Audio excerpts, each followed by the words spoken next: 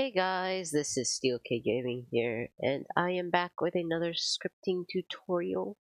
And today I'm going to be teaching you about how to put an outline on just any block in general.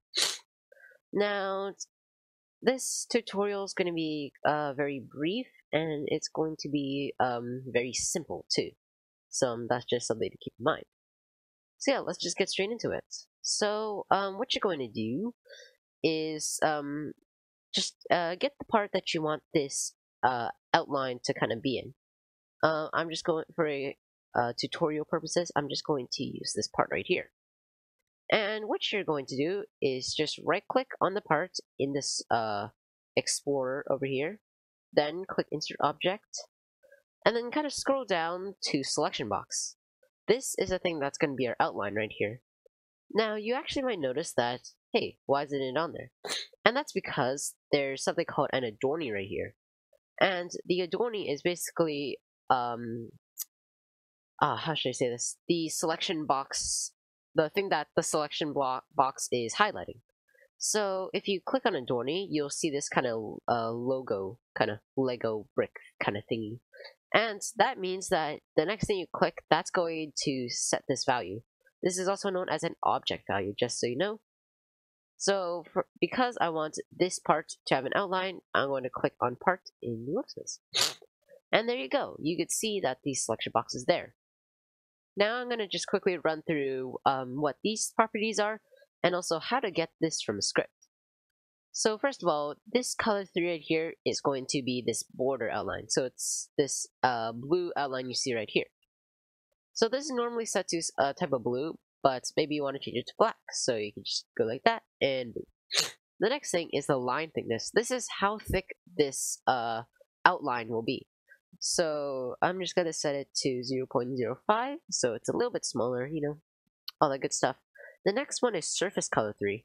Now, if you want this to work, you'll have to set surface transparency to 0, you know, so like that. But I won't set this for now because, well, it's an outline.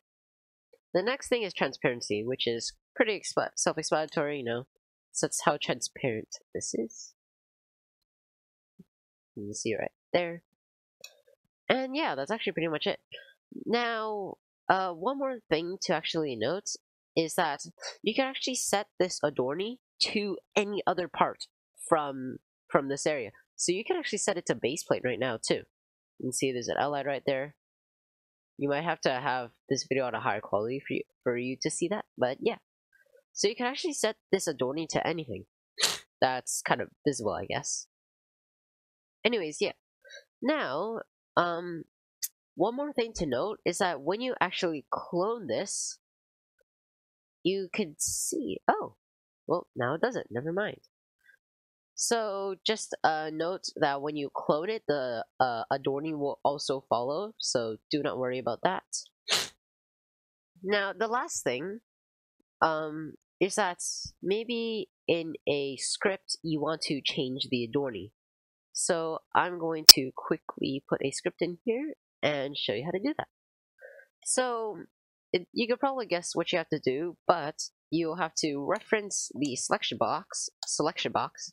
So I'll go to use script up here, the selection box, because it's going to have better clarity with the scripts and the script runner in general.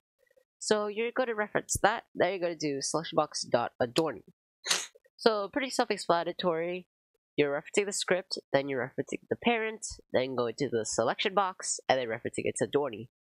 Now, because this is an object value, you'll actually have to reference the thing you're going to set this adornee to. So I'm just going to do game.workspace.baseplate, just cause.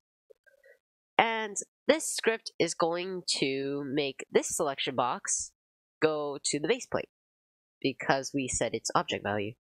And if we run the script, you can see that this selection box has transferred from this block to the base plate from that script. So that's really all I actually have to talk about for this video. I hope this helps you in some way. Also, remember to stay safe because, you know, COVID-19 and stuff. And I guess I'll see you in the next video. Bye!